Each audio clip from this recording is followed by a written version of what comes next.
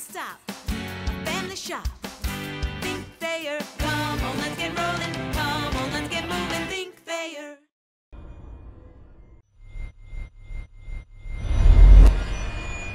Start off with a brief statement and go to questions after that. We have to be able to execute our plays, our game plan. We have to have a better understanding of mental toughness. The hardest thing to do is, as a coach, you draw up a play, and as soon as we get onto the court, you forget the play. And when the play is for you, and you're the especially, you forget the play. It's just frustrating, but still a lot of season left, a lot of time left, and we have a chance to correct it, and it's on to the next one. Can you give me an example of where you need to be mentally tougher? Mental toughness, if someone yells at you, you have to be able to understand why they're yelling, take that into consideration, learn from it, and get better. We can't keep making the same mistakes over and over and over again. And now we expect different results. And that's been the case so far. We're making the same mistakes over and over again, and it's by the same people. So now we have to change that. We have to correct it in order to get better. I'll go straight to the jugular here. The one way to get different results out of people is cutting away playing time, and you don't have the bench to make that happen again, do you? No, we do not. So We got to work on improving the guys. That's the thing. It's hard in this situation because it's back-to-back games, so you don't have time at this stage. But we have a couple days off for Thanksgiving to give them time to rest and get their bodies right and heal up a little bit, and then we're back at it. And we got to work on the mental side of the game more so than the physical. The first half, both teams struggled offensively. Was that, am I right to say they struggled, or was there defense involved there? Or? For us, it was defense involved. We did a good job of slowing them down, which is what we wanted to do. The halftime was maybe 25-26, so that was right around what we wanted to do. The second half, that's when we let them loose, and they score all of those points in the second half because mentally we weren't sharp. We weren't sharp in the second half. Our guys got to do a better job of taking care of the ball. We had careless turnovers. It wasn't Wes's fault on the turnovers. It's the guys who break into the ball. We told them you have to break hard. You can't have break, and now I don't know if you're open. If you break hard, I see that you're open, and I will throw you the ball. But if you have break, and I don't know if you're really open, and I throw bad passes. So part of it is the passer's fault, but the receiver is the one who I blame most because we went over that. We went over that situation, and we still didn't execute the way I wanted.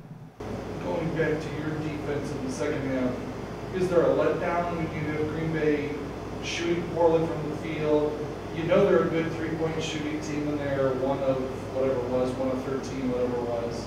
And I mean, is that the reason, or do you feel like you let down in the second half?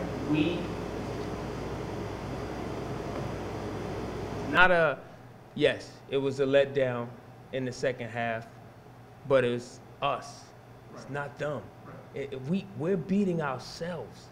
They're not beating us. We're losing, yes, you see the results of a loss, but we're beating ourselves because we're not doing what we're supposed to do. And that's the part that's so frustrating, is like they're right there. You know what it's on the scouting report, everything. And we still let them do whatever they want to do. We got to focus on the defensive end. It's not the offense. We'll figure that part out, but we got to get stops on the defensive end. I was just going to say, which part is more frustrating? I mean, you see how their numbers shot through the roof shooting in the second half, and that's the bigger frustration for you than the offense for Beach. You kind of, I don't know, it actually was better. So props to that. But I mean, the defense is the frustration. Defense is the frustrating part for me because I see the defense. I look at the defense. Offense, it's going to be nights where we not going to shoot the ball as well. We're going to miss a lot of things. Defense is the one constant thing that we can do. You have to be consistent defensively. I think that's effort on our part. We have to do a much better job. We're playing 9 right now, but 9 is enough. And guys have to get better. I mean, it's not about calling guys out and saying it's this guy or that guy. It's us as a team, all of us. And you did talk a little bit about the turnovers, about the receivers being responsible. Is that the simple fix for 16 turnovers? No, because it's not really the press. It's just like yesterday. It wasn't the press. It was when we get into the half court, we turn the ball over and just not executing.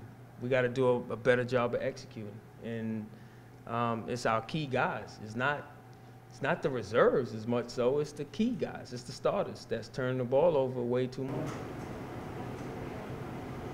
Kind of talked about the energy and the effort, I guess a lot last year, the first couple games this year. I feel like that message just isn't getting through to guys at this point, or is it guys just, certain guys just kind of disregarding it? It is the energy and effort is just there. It's the mental side of the game that we're having the lapse on. We're not talking to each other on the defensive end, which is critical. If you want to play defense, you have to talk the whole time. We're not doing that on a consistent basis. It's sometimes yes, and the rest of the time no. And that's the difference. Transition, we got to talk the whole time because you got to tell who your matchups are. We're not doing that. It's frustrating. It's very frustrating, and we got to correct it. That's it. And it's the key guys. It's the guys you depend on to do it well every game, and they're not giving that to us right now. Is that a teachable moment, Coach? I mean, is that something you can teach them? Obviously, not during a short time out during the game, but is that something happens in the gym or something happens in a game? It's something that we work on every day in practice. Now, mind you, it's a big improvement. So that's the sad part of what I'm talking about. It's an improvement, but it's not enough. It's not enough. They have to want it more than me. As a coach, you want it, and you know what it takes. Now I'm trying to teach those guys to want it just as much as I do. And that part doesn't seem to get through, and especially when you got a shortened bench, when you don't have the subs to really hammer that through to them. You know, it's one thing, but then it goes back to you got to play. I got to play anyway, so, you know, but hopefully we'll get everybody healthy, and then we can correct a lot of the stuff that's going on now.